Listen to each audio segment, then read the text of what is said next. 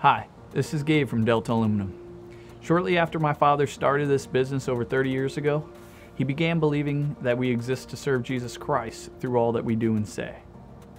Honestly, there are times when business becomes business and I myself lose focus on what's important. So I wanted to take the time and invite you to join me as we align our focuses and intentions on the God of the universe, the God in whom we live and have our being. This is the first video of 6 short devotionals that will hopefully encourage you as we begin and end our workdays. These 6 videos will be 6 different themes to represent 6 parts of the day: awakening, journey, work, family, reflection, and rest. Today we're going to talk about our awakening.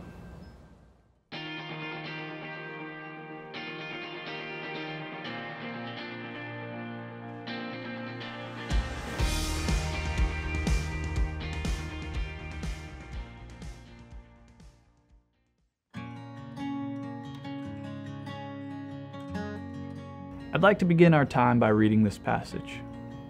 Our Father, who art in heaven, hallowed is your name. Your kingdom come, your will be done, on earth as it is in heaven. Give us this day our daily bread, and forgive us our sins, as we forgive those who sin against us. And lead us not into temptation, but deliver us from evil. For thine is the kingdom and the power and the glory forever. Amen.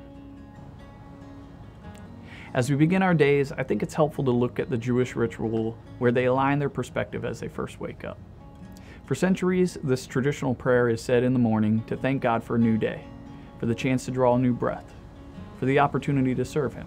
And it goes like this: I'm thankful before you, living and enduring King, for you have mercifully restored my soul within me. Great is your faithfulness. As we begin our days, it's so easy to immediately immerse ourselves in the challenges that are before us.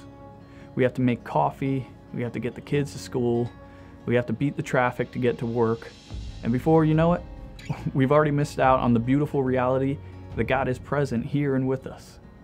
We have an opportunity to join God in what He's already at work doing. And the beautiful thing is, we don't need to travel far to find Him.